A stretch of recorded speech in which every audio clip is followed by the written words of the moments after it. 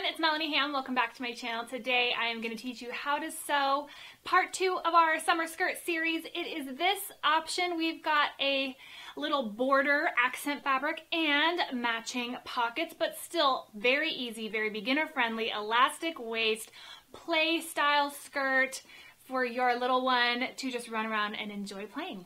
Don't forget to subscribe so you don't miss out on any future skirt videos. We've got 2 more coming your way after this one. So I also have a PDF download for you guys. You can get it on my blog, melaniekaham.com. I'll have the direct link down below in the description box. Some people like to print it out and take it to their sewing area. So of course you can watch the video along as you go, and you can also print it out different ways that people learn. So I've got that resource for you guys. So let's jump right in. I'm going to teach you how to make the skirt with this border fabric and pockets. Let's jump right in. Okay, so here we are for skirt number 2 in the skirt series, summer skirt series. So this one is going to be similar in construction to the first one. Here we are with our main piece of fabric. I am making this one a little less full than the first one, partially because I wanted to only use a 1/2 yard of fabric and a 1/2 yard of fabric for each, fabric 1, fabric 2. So I modified it a little bit so that you guys didn't have to buy too much fabric and have a bunch of leftover. So this is going to actually be cut at 20.5 wide by 14 long. And again, this is for my daughter's measurements. I will have a PDF download linked for you with some other sizing options and details on usual fabric sizes in terms of like width of sizes and how you buy it off the bolt. So that's going to be the main fabric.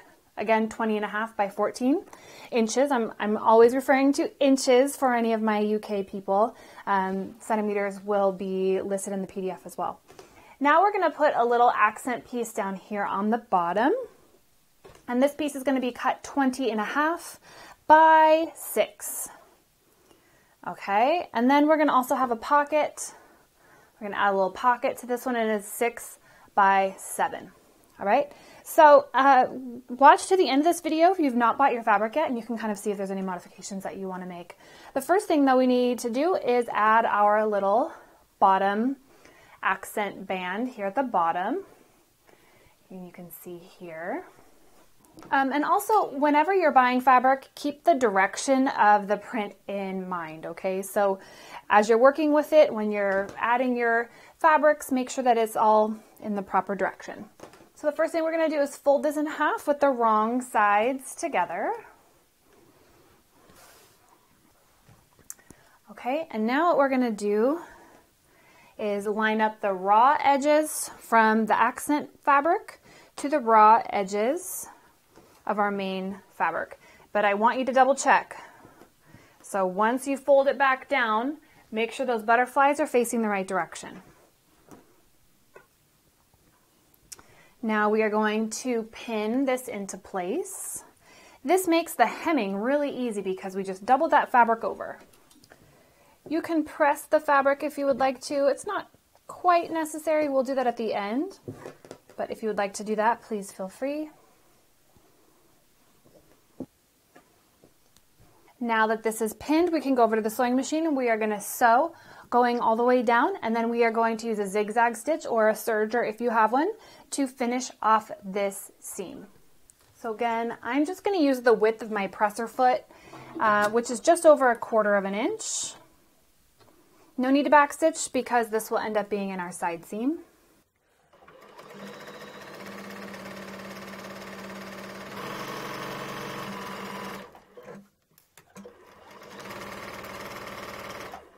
Okay, now I'm going to switch my stitch to a zigzag, and we are going to zigzag down the seam to finish it.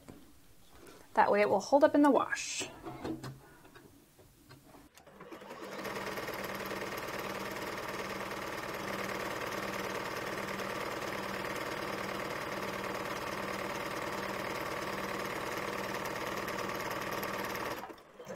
That's all done. Let's head over to the ironing board. Now when you iron this, I want the seam to be facing the main part of your skirt, okay? So when you iron it, it's gonna lay up right? Because this is the bottom of the skirt, the top part of the skirt. It's going to naturally want to lay that way anyway.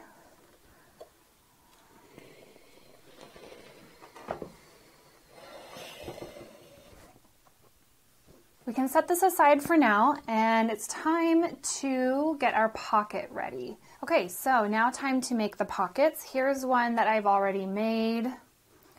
We basically need to iron around the side, and then this is the bottom, and then the other side, and then around the top we'll sort of make a little bit thicker, and we'll do a double stitch to kind of make the pocket look a little bit more finished. So I like to do the bottom and the sides first. If you would like to use a little steam or a little bit of spray, that just sort of helps to get the nice crisp iron lines. So what we're going to do is go just about 1/4 of an inch and then another 1/4 of an inch, and we're going to do that on all the two sides and the bottom. So go ahead and do that.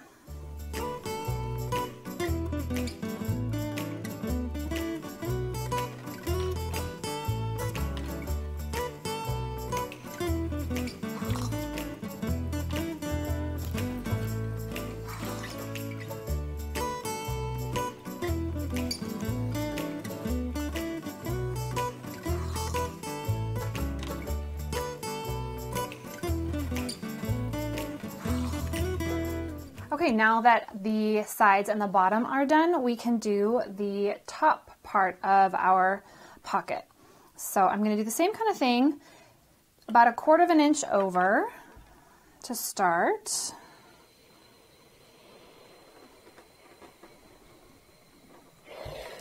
And then we're going to do another fold over, but we're going to make this one a bit bigger. Maybe 3/4 of an inch to an inch. And then iron that down. Now we're going to take this over to the sewing machine, and we're going to sew down this top part really quick. We're going to do a double stitch so that it has a nice little finished look before we determine the placement on our skirt for these pockets. So let's go ahead and finish this little top piece. I'm going to do one stitch really close to the fold and then another stitch about 1/8 of an inch away. Anything in that range is going to be great, so go ahead and do that.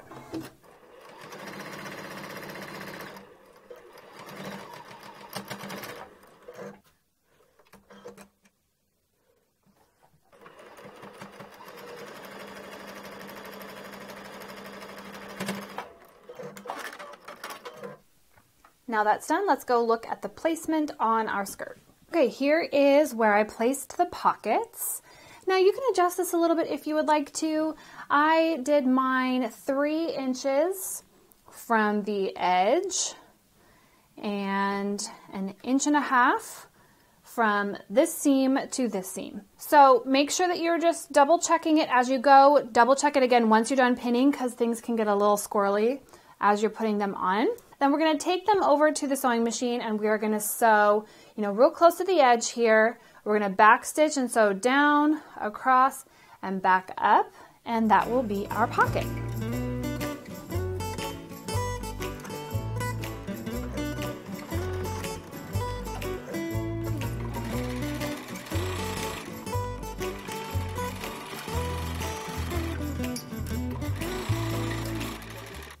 Now do that on both sides. Okay, now don't even bother getting up from your sewing machine.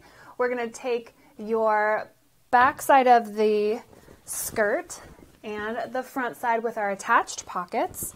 Place them right sides together. Line them up and make sure that your seam matches down here on the bottom. So you can put a little pin there if it's helpful.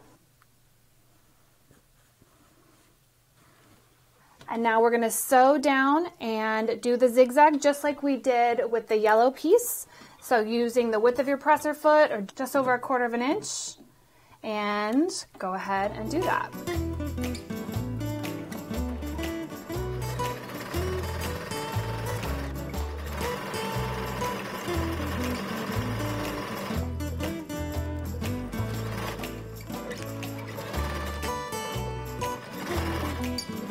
Do want to back stitch on the bottom of that skirt because we're not doing a hem. it's already finished. All right, now we can do our zigzag.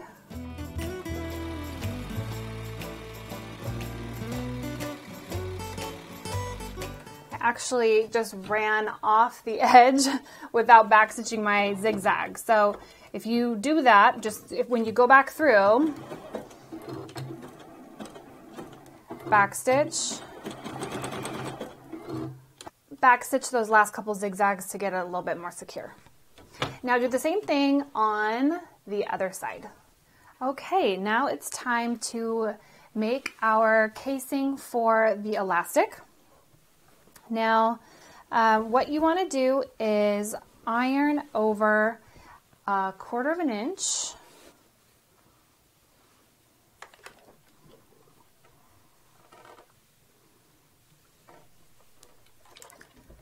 So about this much. So iron over about 1/4 inch going all the way around. Do that first. Okay, so now we've got our elastic.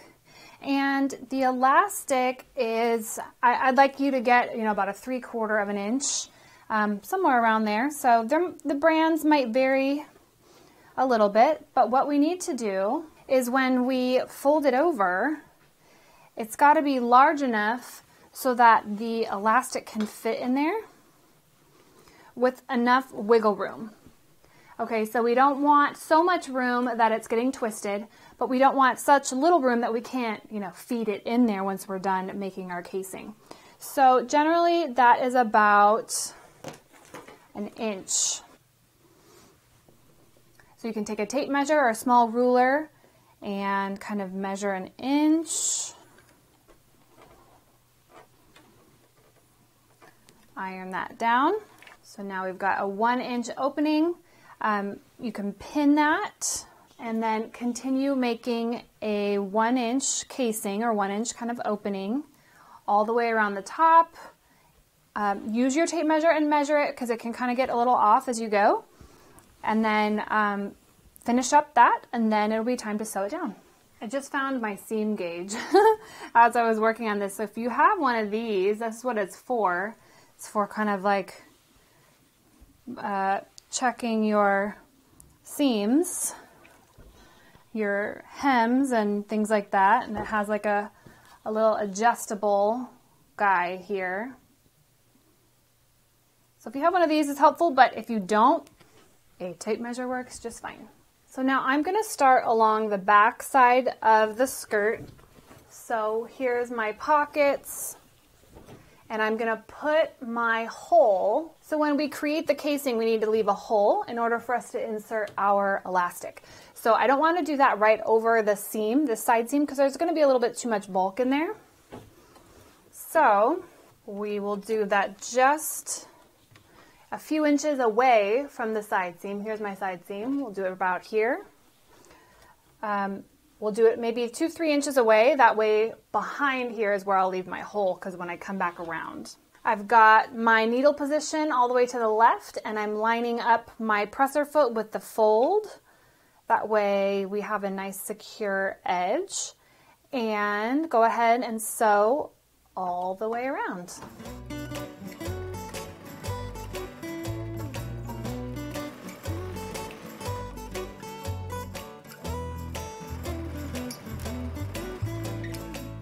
Okay, we're back around.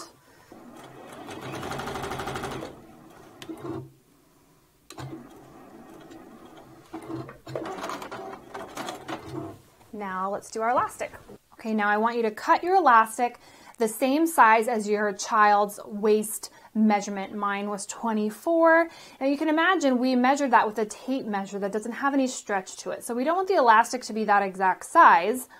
We want it to be stretched out a little bit to fit your child. So I cut it at 24, but then once we put it through the skirt and then bring it back around, we're going to overlap by 1 inch on each side, zigzag it into place, and then that way it's actually more like 22, which will create a more comfortable fit for your sizing. So that's how I want you to cut it based on the measurements you took. Now what you can do is put a safety pin on the end of one side, not too close to the edge because you're going to be pulling this through the fabric, maybe about a 1/2 inch away. We are going to insert the elastic into our opening. And we're going to scrunch down the casing and insert the elastic. Like a little caterpillar. Don't let the other side get lost so keep track of that, and go ahead and do this all the way around the casing. All right, so let's pull it all the way through so that we can line it all up. Now we can take out the safety pin and make sure that your elastic is straight. You know, there's no twisting or anything like that in your skirt. We're gonna overlap it by about 1 inch, and then we're gonna take this over to the sewing machine and zigzag it securely. You want to just go back and forth a bunch of times along those edges and make sure that it's nice and secure.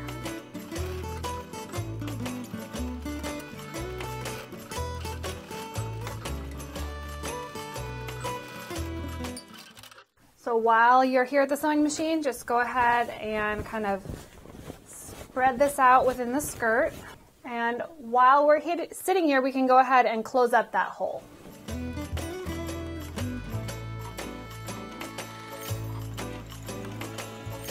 Make sure you backstitch at the beginning and the end of your opening.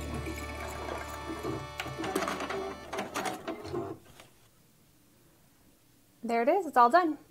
Okay, that's it. If you liked this video and it was helpful for you, found some value in it, please give me a thumbs up. It's a great way to help spread the word. You can share this with any of your sewing friends, and down below in the comment section, I would love to know what you think of this style of skirt. If you like the accent fabric, or if you prefer the plain version from video number 1.